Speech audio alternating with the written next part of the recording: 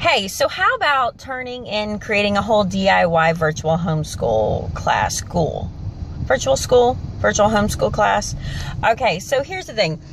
I have been working on this on a lot of different ways and since this summer. So I had a friend, Erin, I'm sitting there chit-chatting and she's telling me about Google Classroom.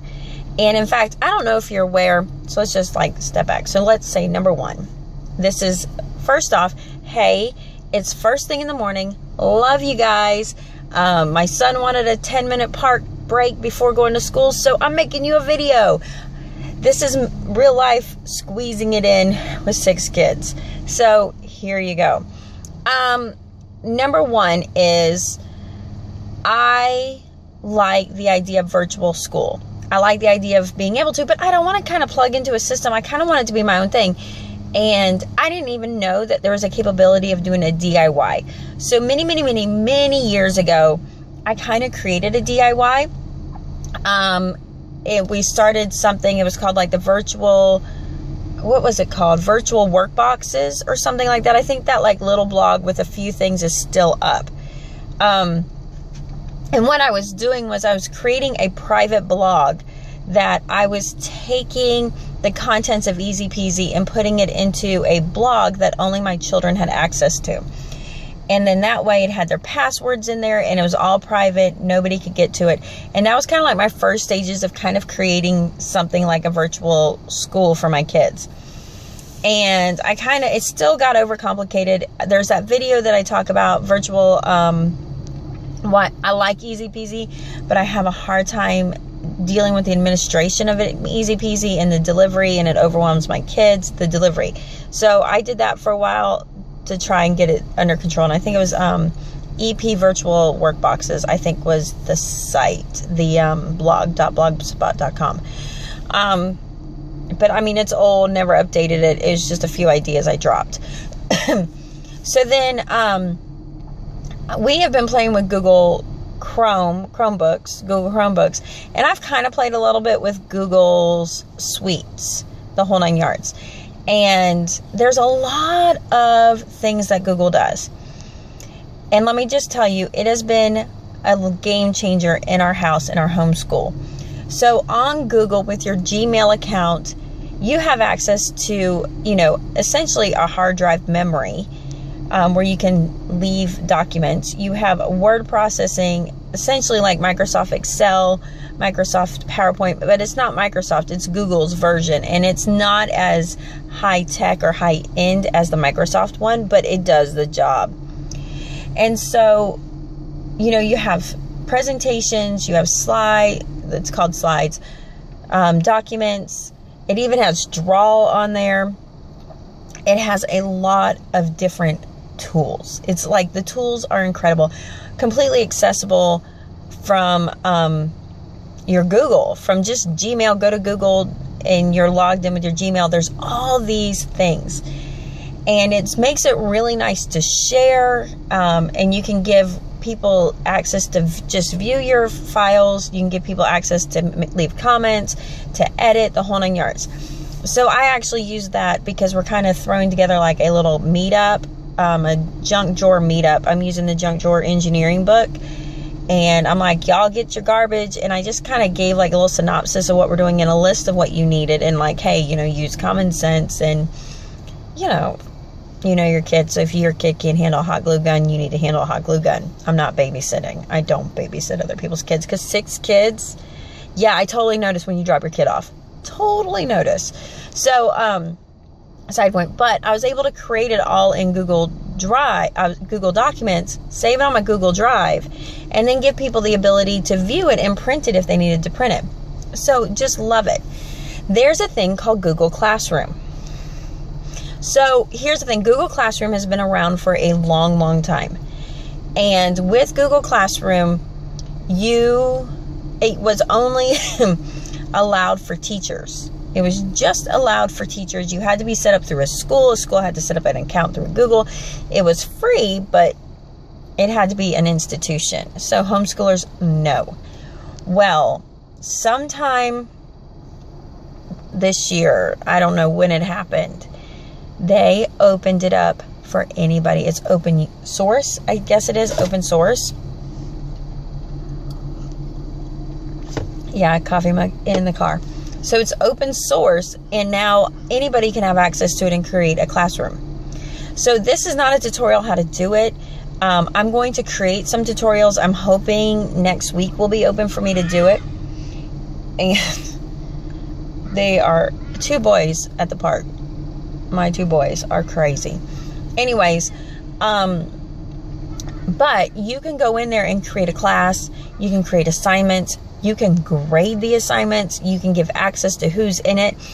This can be used as a co-op. It is incredible. The power and the options are huge. So next week when I do one, I'm going to show you how to like do a mock one, and I'll give you access that you can actually go in and become a student in there. And I'm just, you know, I don't know what I'm going to make in there. I think I'm just going to pull some easy peasy stuff off of it, just to be really quick and show you how I'm doing this. But you could do it with anything.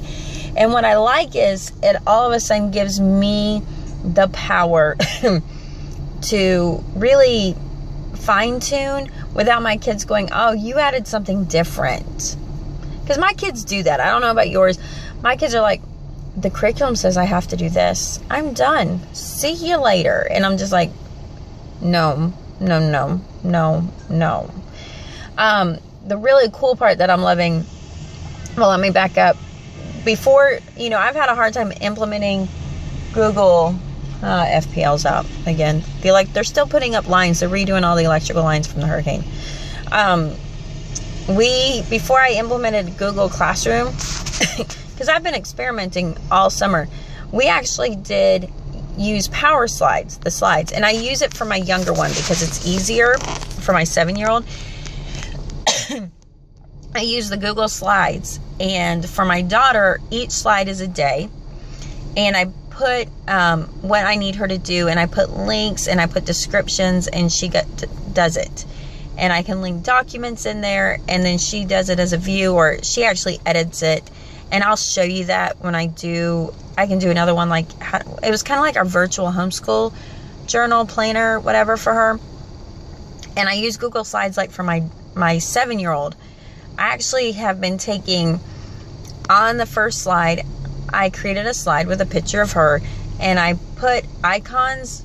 Like, I just literally did a Google search image for the things we use, like extra math, reading eggs, explode the code, you know, some other games I found, and I linked them there with the links, and then she can go there and link and click on it. And because it's view only, at first I didn't do view only, and every time I went in there, everything was messed up. Everything was messed up. So it's view only. She can go there and click. And then dealing with some, like, being kind of busy and needing to give her work that's not, you know, just kind of like some practice stuff and giving her tasks to do. I've been going over to Easy Peasy, and I'll pull some like little games or projects they have off Easy Peasy, and I dump them into a slide. So it's like Monday, Tuesday, Wednesday, Thursday, Friday, and I'll be like, do your BJU math, do your extra math, do, you know, and I put links to things that need links in there. And I can even put in like a tiny little video that tells her what to do, and I can embed it, and it's amazing. And it's been really, really nice. So I've been wanting to share this with you for a while, but I've had a hard time coming through, and I'm not gonna lie, I feel a little bit late to the game. But if you're doing Easy Peasy, or you're part of the Easy Peasy groups, if you go to, I think it's called Extra Supplements or something, Easy Peasy on Facebook, there is a woman, there is a mom that has been doing the most amazing tutorials on using Google Classroom. The next thing is Google for Education is a YouTube channel. You want to follow them. There's a lot, there's more information there than you need, but there's so many things. There's Facebook groups for Google Classroom teachers. There's a lot of Google Classroom things. And if you start looking into going paperless, not that you have to, but if you start going into paperless, there's so many resources.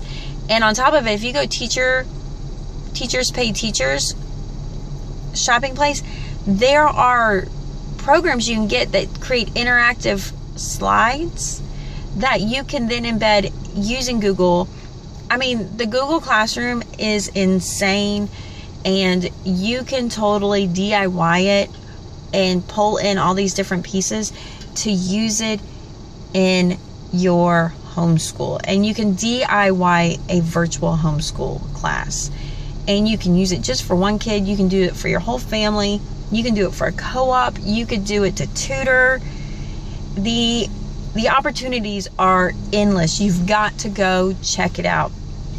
My goal was not to go completely paperless, but one of my goals has really been to bring technology home. I've told you about this like in our 4-H, and really get my kids kind of office ready, but not necessarily to put them in an office, but to have them office ready and have them ready for college and doing things online and being prepared to create documents. One of the really cool parts about Google, the Google Suites, Google Docs, Google Slides, is there's a tool in there that does voice to text. So my son, who is handwriting delayed, fine motor skills delayed, spelling delayed, but comprehension and thinking is not delayed, can go in there and literally speak what he wants written, dictate what he wants written, and then it's the skill of going back and editing it. So he's actually editing his own work, which is even more fantastic. And it's helped out a lot. And the nice part is I can go see what's done. Using Google Classroom gives the option to create documents and submit them. And so it's been really neat, where usually the idea of getting up and going through notebooks at like 9 o'clock at night, 9:30, when I really want to be sleeping, is almost impossible. I'm trying to grab my coffee. Is almost just like an impossible feat. Well, she's fixing to be 13 on Sunday. I'm gonna have a teenager. Anyways, my soon-to-be teenager is creating all her documents and submitting it. So now my husband and I can lay in bed on my phone. I can go into Google Classroom. I can see what she submitted. I can read it. My husband and I have been reading her stuff. And all of a sudden, out of nowhere, it's like, where did we get this writer from? She writes amazing. I just Instagram pictured. She woke up. She goes, I got a story in my head. I got to get it out. Okay, go ahead. And she's typing it in Google Doc. And she's choosing to type it. She doesn't want to read it off. She's choosing to type it. Where my son chooses to read it. And so, really awesome. And the really neat part I didn't realize, and I'm still learning Google Classroom, is I can grade it. And I can just mark it, respond. It has been amazing. So I just can't even begin to tell you enough. I know there's other programs that do similar things. Like there's a homeschool planner app, and there's a Homeschool Panda, which is a planner, that you can put on any device. But the power that's coming from Google is so amazing. And there's so many different things. And it was really neat. Like my daughter, I'm not even teaching her some stuff. There's a lot of stuff I'm just like not even having to teach her. She submitted a Google drawing. I've yet to introduce her to Google Drawings. And what's amazing is she went in there and she found a background image. She put it in. She created a scroll and she did her definitions on this scroll and made it very creative. And I was like, wow. And we didn't have to get the glue and the stuff out like that. It's just really simply amazing. My 9-year-old is starting to do more and using the Google Classroom interface for her projects and her lessons and stuff, for I can give her instruction. And I'm a little bit debating. I really want her to continue working on her handwriting, but at the same time, it's so easy to check her work if she does it via document. So I'm really kind of torn there. So anyways, I definitely want you to go check that out. I want you to check out all the resources I told you about and really start investigating, because the power in creating your own virtual school is amazing. And the really neat part is instead of having to have a separate computer class or technology book or whatever, you are in the trenches of technology, so you're going to learn it, and your kids are going to get those skills, and they're going to be much more ready and much more just at ease. So when it comes to, like, if you put them in a virtual class via the public virtual school system to take a course in that, like in Florida we do Spanish that way, they're already at ease at the computer interface learning and lessons and assignments. If you're doing college classes, I mean, it's just, I feel like it really gives an edge. And then as parents, we're really getting, cutting on there. And to be honest, you just need the technology. And I'm going to tell you, a Chromebook goes far. And it's nice because the kids aren't downloading stuff. They can't download on a Chromebook, so you're not getting viruses and weird stuff like that. And if they can they can do documents. Sorry, they can do documents and they can do these projects, and they have a place to store it. Now, if you exceed, but I'm going to tell you, I don't even know how you can exceed the cloud storage space, because you get 15 gigabytes for free. For years, I have been dumping stuff on Google Chrome, and I do so much on there. I'm only at 5. And I mean, that's videos and photos and everything. So it's been absolutely amazing. Now, your kids do need to have their own Gmail account, but I mean, I manage those. I can't even begin to tell you how many Gmail accounts I have. I have a ton of Gmail accounts. All right, I'm going to talk to you later. I hope this has sparked your interest. Drink your coffee. I'm going to get this uploaded, hopefully have this to you. I probably will have 0 links in the bottom, but eventually I might will. But tell me what you think. Have I striked your curiosity? Love y'all. See you later.